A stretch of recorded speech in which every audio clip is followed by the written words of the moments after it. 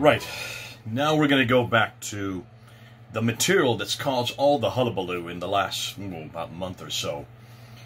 When back May the 19th, my good friend Shabir Ali finally admitted, after how many years have we debated on this, finally admitted that there was more than one Quran, that there were many different dialects, as he kept on saying, many different Qira'at or Ahruf.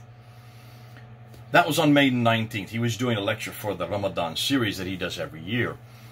Didn't know how explosive that was. And I think the reason why is because he's never said this before. And here's what's out to me. How is it after all these years of all the debates I've had with him, all the time he's always said there's only one Quran, only one Quran. He's always made that known. He has never ventured right or left on that. And then suddenly, on May 19th, a little over a month ago, he finally admits, well, actually, no, there are a number of different Qurans that don't agree, that don't have the same writings, that do have different dots and do have different vowels, and they do say different things as a result.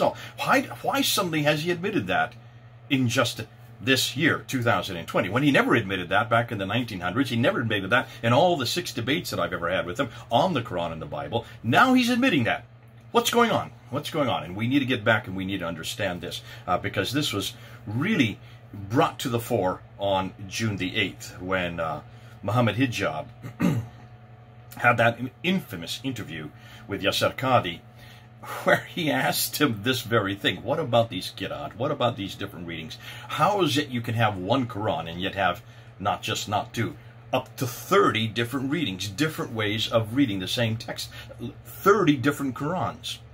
30 different Qurans. 7 which were the first official, made official by Ibn Mujahid in 936. Another 3 that were added in 1429 by Al-Jazari. And then each of those 7 plus 3 makes 10. Each of those 10 had 2 students or 2 transmitters that came after, who now, if you add the 20 plus the 10, you now have 30 official Qira'at, 30 official different Qurans. And when Muhammad Hijab held that blank piece of paper, well, he pretended he had a blank piece of paper. What are you going to write on this, he said. What are you going to write? Is it going to be the Khalun? Is it going to be the Hafs? Is it going to be the Wash? Is it going to be the Al-Duri? Which one of the now 30 that you scholars, you're the ones who have introduced this, you're the ones who have claimed and have known about this for over 1,000 years. Which one are you going to put? Which one are you going to write? And we remember that infamous interview where Yasser Qadi says, this is not something you bring into the open. This is not something we discuss on camera. And in just 20 minutes and over again for 25 to 26 minutes, he tried to remonstrate against our good friend Muhammad Hijab, who really wanted an answer. So this is what we're going to get into now, and this is what we need to move into. I talked about this in the film that I gave there in London back on September 2019. So let's go in and let's unpack what we mean by this Qira'at. Let's help you understand why this is so significant and why also this is so damaging. All right? So, back to the film. Now let's get to the diacritical variants, and these are probably the ones that caused the Muslims the most anger when we introduced them 3 years ago here in London. What do we mean by diacritical variants? Except for 2 of you, the rest of you don't know what I'm talking about. So let's help you and unpack it so we can see what's going on. Take a look at those 2 manuscripts. Can you notice there's no dots above and below the lines, right? That is straight Razm consonantal text. The consonantal text is what is known as Razm in Arabic. That's the Samarkand manuscript, which is in Tashkent. Over here is the Sana manuscript, which is in Yemen. Both of these are 8th century documents. And you can see there's no vowels. There's no curlicue for the Dhamma. There's no line at the top for the Fatha. And there's no line below for the Kasra. The U, the A, and the E sound. There's 3 vowels in Arabic with the long vowels as well. That's why when you look at these, how do you know what you're reading? You can't read it, and that's why from the very beginning you can see it's a very inexact text. So in Arabic, as I said earlier, there are 28 letters. Right, so what's going on here? Well, and this is something that I'm getting lots of emails from, so let me just back up before I move into these letters. Listen, I can understand an awful lot of you do not understand Arabic. I'm not going to sit there and just do an Arabic lesson, but The 28 letters that I'm going to introduce now are modern standard Arabic. This is what they use today, all right? This is the confusion I think most people have. Back in the 7th century, they didn't have these 28 letters. I've tried to find out how many they existed, and I've been getting different reports. Let's just go with 16. We do know at least 16 letters, maybe maybe a little fewer than that. But 16 letters existed at the time of Uthman, at the time of Muhammad, at the time of the 7th century, from the Arabic we're getting. Now, it's fluid. I cannot be definitive on that. That's as far as I'm going to say today. So at least 16 letters but these letters had many more different words, different variations of words, and that's why it was obvious to the readers that the context suggested many other words existed in those groupings of 3 letters at a time, because that's what most Arabic words are always at the base, are made up of 3 letters. And that's why they needed to start adding different dots, and these are the dots above and below the lines. These are the diacritical dots. And later on, this was done. Now, there were some dots there in the 7th century. I'm not saying there are no dots, because we do have examples of inscriptions that have some dots in them. Whether they were added later, we don't know. But let's just go ahead and say that there were some dots. But this was not well known, and this was not standardized. And that's why the 2 manuscripts, the Samarkand and the Sana'a manuscript that I showed, don't have dots in them at all. And the ones that start to have dots, more than likely, like the Topkapi, they're in a different color and they were added at a different date, a later date. So without these dots and without these vowels, there are so many different ways that you can read the same sentence or read the same verse. And that's why dots needed to be added. And so they were starting to be standardized in about the mid to late 8th century. So by the late 8th century, they had now standardized. They had dots. As I'm going to show you, dots above and below the lines. And once these dots were there, then they could start coming up with many different many different variations of words. That's the problem. Which dots are you going to put? Once you invent the dots, you need to know which go up where. So let's go back to the lecture and see what they came up with. So in Arabic, as I said earlier, there are 28 letters. But 6 of the letters are unique. The Aleph, the Kaf, the Lam, the Mim, the Ha, and the Waw. Those are the 6 letters that don't need any dots. They always remain the same regardless of where they're found in the word. The other 22 all need dots. What do I mean by that? Well, take a look at that smiley face. 1 smiley face. You put 1 dot above it, it's a nuun. 2 dots above it, it becomes a thaa. 3 dots above it, it becomes a thaa. That same smiley face, if you put 1 dot below it, becomes a ba. 2 dots below it, it becomes a ya. Which means you can get 5 different letters with just 1 smiley face. Na, ta, tha, ba, ya. Can you see the dilemma? How, therefore, can you read Arabic unless you have the dots? If you put 3 of those smiley faces together, one after another, you can get 19 different words depending on where you put the dots. Now, Al-Fadi says he can actually get 31 different words, but that's because he knows Arabic so much better than the rest of us from Saudi Arabia. Why is that important? Well, this is where the Qira'at and Ahruf come into being. Does anybody know what I'm talking about when I say Qira'at and Ahruf? These are the diacritical differences. Because of the fact that there are so many diacritic possibilities to put those dots in anywhere, you can imagine that there's going to be whole schools of differences depending on what reading you're going to give. And when you hear about the readings, they're talking about this. So in the 8th and 9th century, you had different schools that were creating completely different Qur'ans with different readings, and here they are. These are just 26 of the 32 we now have here in London.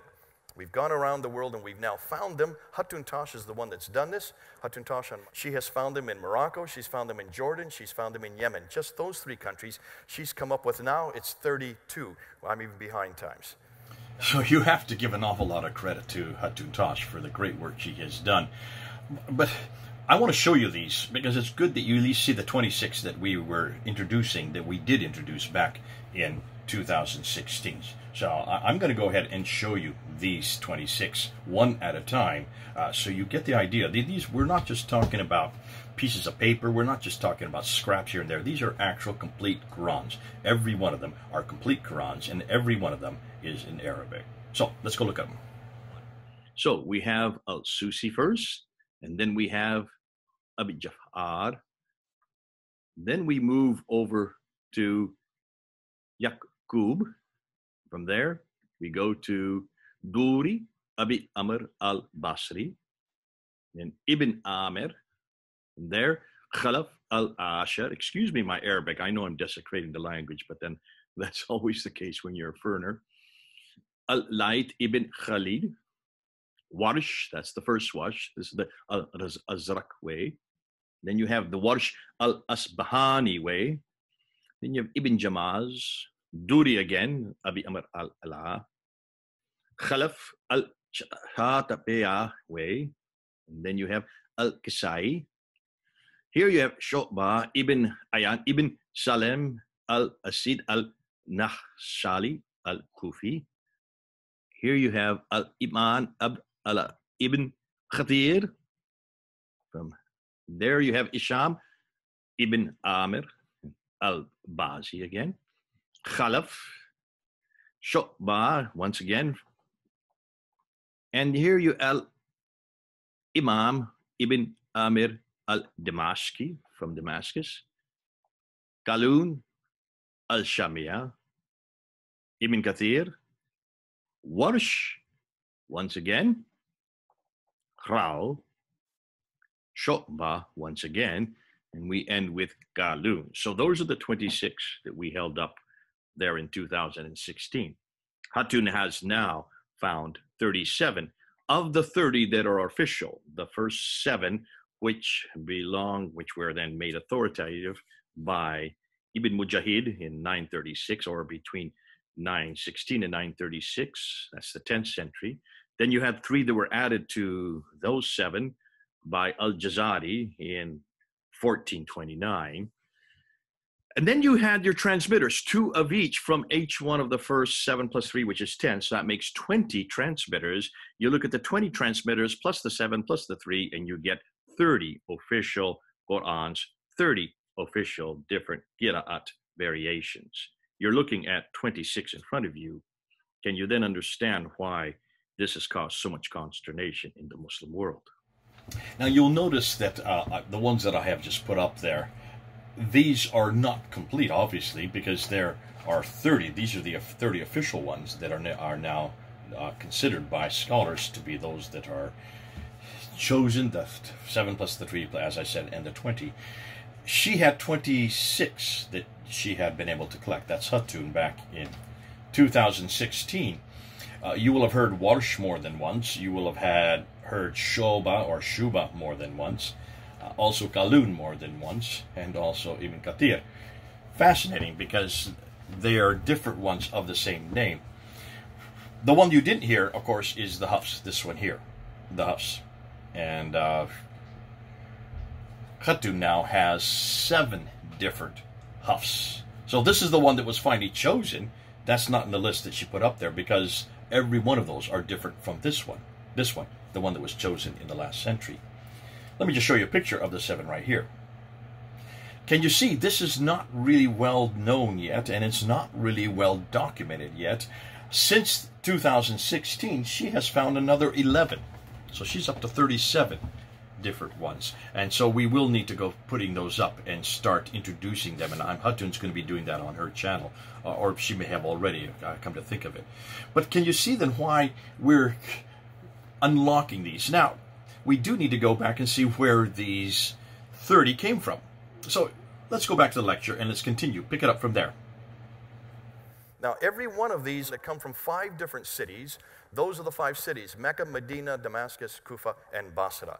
These 5 cities in the 9th and 10th century, especially, late 8th century, 9th and 10th century, they were coming up with so many different variations of the Quran, depending on where the dots were, that they each had their own Quran, and they each started their own schools. And if you look at these brown areas, these brown clouded areas, you can see Al-Bazi there had 1,054 differences from the Quran that we use today. Qalum had 1,700 differences. Hisham had 1,300 differences. Come on down to Abu al-Harith, and he had 5,000 differences. I've just looked at 23 of these Qurans, and we've already found 93,000 differences. Just by looking at 23. These are all Arabic Qurans. The differences are all in the diacritical marks and in the vowelization, but primarily the diacritical marks. And that's why when Muslims are talking about this, they're talking, usually when they're talking about different Qurans, they're talking about the qira'ats. And what most Muslims will say, these are all the same. The problem is there is one that was chosen because since there's so many differences, they had to come up with one canonical version, and they came up with this man right here, Hafs. Hafs is the one that was chosen, but look when he died, 796. So he died in the late 8th century. His Quran is 144 years after Muhammad. Does that bother any of you? It gets worse. Let's continue on. When you look at the examples of these variants, most Muslims will say they don't make any difference, and they'll usually use this example. This is the one they always use in chapter 1, verse 4, where on the side, Hafs here, you have Maliki, the owner of the day, versus Maliki, which is the king. Well, it could be the only owner of the day, or it could be the king of the day of recompense. The king is the owner. So therefore, there's no difference. On face value, I would agree. But that's not what we're finding in other ones. Here's another one. In chapter 3, verse 146, you have Qatala on the left, and over here with Warsh, which is very popular in northern Africa, you have Qutila, were killed.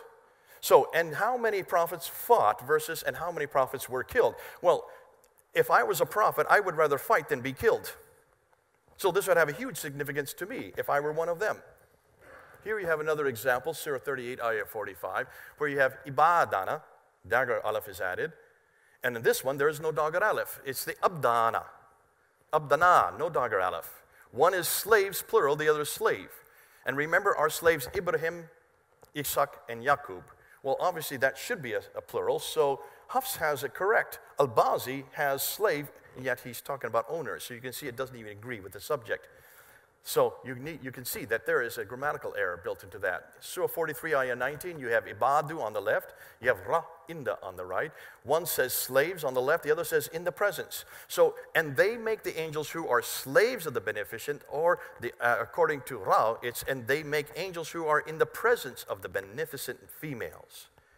Now, two problems. Are the angels slaves of Allah or simply in the presence of Allah? Number two, is it the slaves or those in Allah's presence who will be made females? If I were an angel, I would prefer being caught in God's presence rather than his slave. And if I were an angel being a male, I would prefer if only the slaves were made females, were not made females, thank you.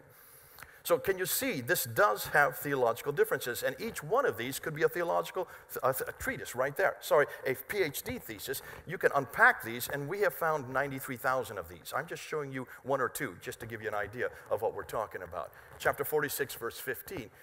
Isanan, doing good, versus Al-Duri's rendition, which is Husnan, beauty. And we have joined on man doing good to his parents, versus, and we have enjoined on man beauty to his parents. Are men supposed to be good, or are we beautiful to our parents? As a parent, I have 3 sons. I would prefer my sons being good rather than just be good looking. 98, verse 6. Bareyati versus al-bare'ati. One is creatures, the other is the innocent. So here we're talking about polytheists who will be in hell, abiding eternally there, and those are the worst of creatures, versus on this side, the people of the scripture, that's us, the polytheists, will be in the fire of hell, abiding eternally there, and those are the worst of the innocent. So are we Christians the worst of creatures, or are we innocent? Well, I would prefer to go with Warsh on this one, because I'm a Christian. I would rather be innocent rather than being a polytheist in hell. Can you see how this has huge theological differences? So how can they say that this doesn't even change anything? But hold on a minute. Muslims have never been shown this. So we took these down, just 26 of these down. When was it, Sarah? Was it 2016, right? So 3 years ago. Were you there on the day? Oh, you missed it. I'm going to show you what happened when we took these down to Speaker's Corner. There is only one Quran, right? And that every Quran in the world is the same. That's what you've been told. You have been told a lie! You run away from truth! Okay, so there are 2 Qur'ans today, right? 2! More than 2 Qur'ans! More than 2? 3 Qur'ans? More than 3 Qur'ans! More than 3? 4 Qur'ans? There are approximately 26 of the Qur'ans! 26 different Qur'ans!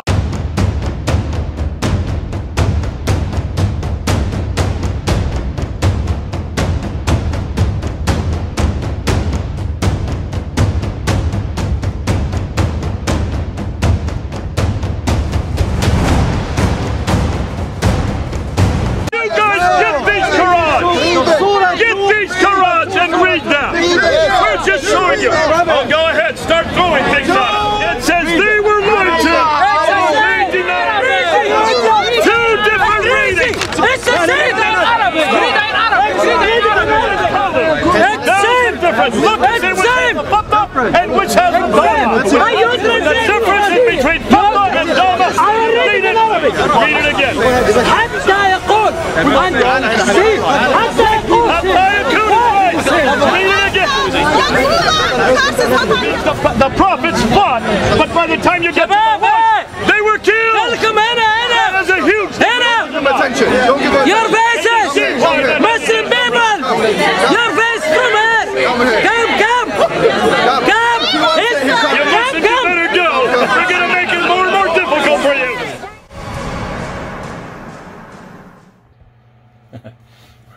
Well, you can imagine this was certainly a novel occurrence for the Muslims that were there. As you can see, they did not like what they saw. They did not like what they heard.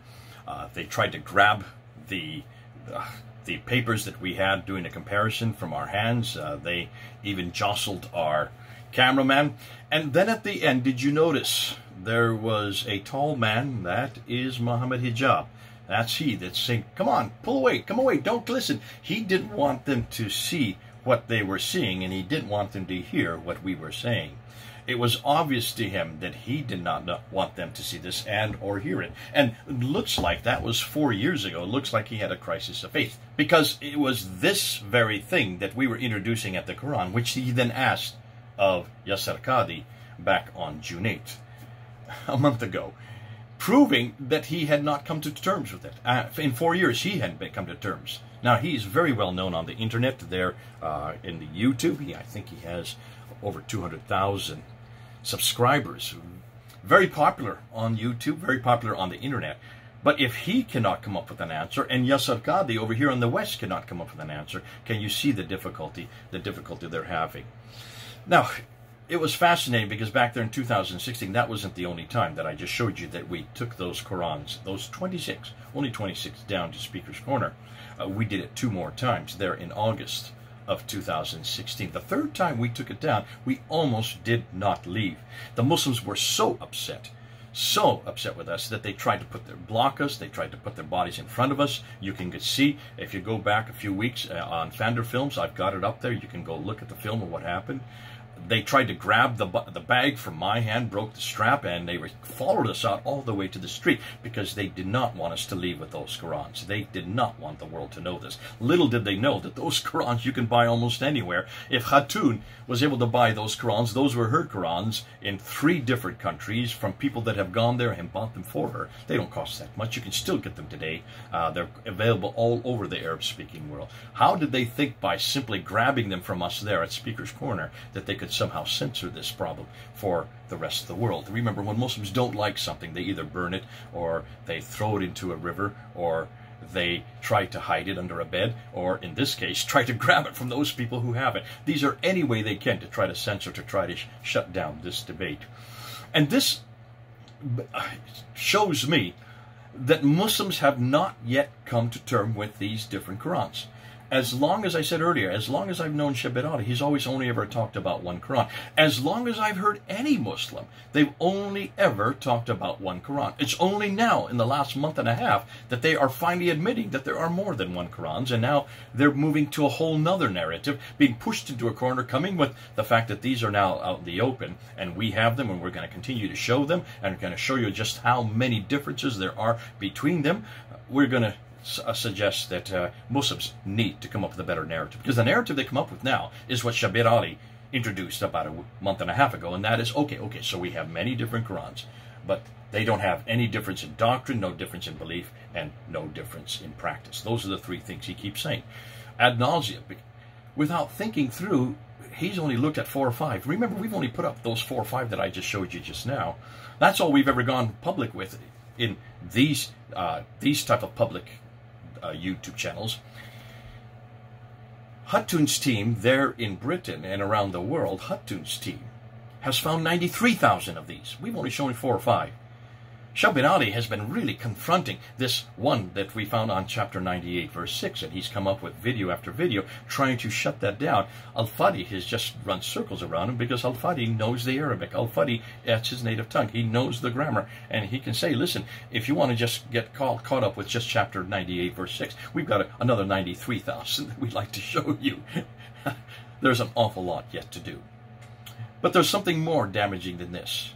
The fact that Muslims have never admitted this, the fact that the Quran itself makes this claim that it is eternal, the fact that it makes the claim in chapter 10 verse 15, in chapter 15 verse 9, and in chapter 18 verse 27, that Allah preserves the Quran, that God would not let it be corrupted, that he guards it. Over and over again it says he guards it.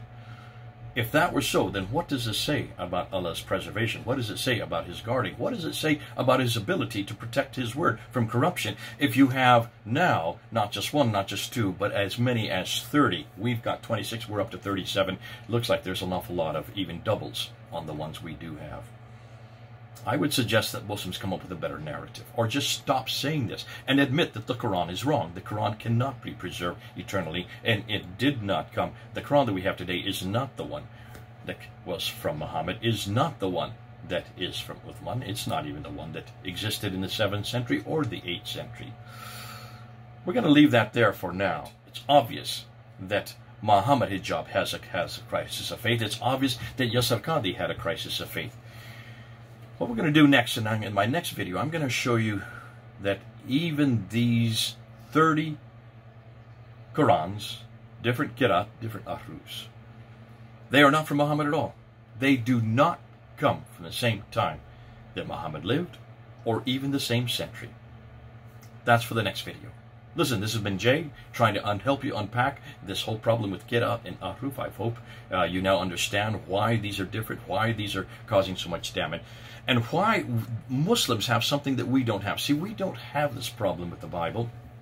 That claim, that is not something that we have claimed, that it is eternal, or that was sent down to one man over a period of 22 years. We would never make those two claims. We do know that the Bible was, yes, complete when its original form. We don't have the original ones. We don't have the original manuscripts, but we do have, what, over 5,000, over 5,003 to 400 Greek manuscripts. We have 10,000 Latin Vulgates. We have 9,000 in about 11 different languages, and we have about 24,000 manuscripts we can look at. And that's why we know where there are changes, and we know where the changes have come in. We even know when they come in, and we are very transparent about it. We don't sit and berate the world whenever they find these variants. We've known the variants. We tell the people right there in the Bible, you can see Mark chapter 16, verse 9 to 20. There is a variant there that is not found in the earliest Greek manuscripts, so we're quite transparent. And because we do understand that these were written by men, yes, and we also know that if they're written by men, there are many different styles of writing. So we have 4 different testimonies of the life teaching of Jesus Christ from the last 3 years of his life, from 4 different perspectives, using 4 different sets of idiomatic expressions. So we don't have a difficulty with that. We don't just say there's just one testimony of Jesus Christ. We know there's 4. And 2 of them, Matthew and John, they both were with Jesus Christ for the last 3 years. Matthew and John were right there. They saw what he did. They heard what he said. And they wrote down what they saw and heard. So those are eyewitness accounts. The other 2 got it from the eyewitness accounts. That's why we know that they were all written within 30 to 60 years of Christ's death. Within the 1st century, they were first written. Now, if we were saying that we have more than 4, and we were saying that actually they weren't written within the 1st century, can you imagine how we would defend this? If we today had what Islam is now admitting, what the Yasar Qadis and the Shabiralis are now admitting, that means we would have about 30 different testimonies of what Jesus said and did. Over 30. And as you're going to find in the next video, and they're not even from the same century that Jesus lived. Therefore, much, much later, 200 to 300 years after Jesus lived. Hold on, we need to get to that. Can you then understand why we're bringing this up? Can you then understand why we're confronting Muslims? Because the claims they have made, they can no longer support. And these have been claims that have been going on for 1400 years. It's only in the last month and a half that Muslims have finally admitted that there are many different Qur'ans, up to 30 of them. And they, as we're going to find out, do not come from the 7th century at all. Well, this has been good chatting with you. I'll be back again with another video on the Qira'at and the Ahruf. This is Jaden. Over and out.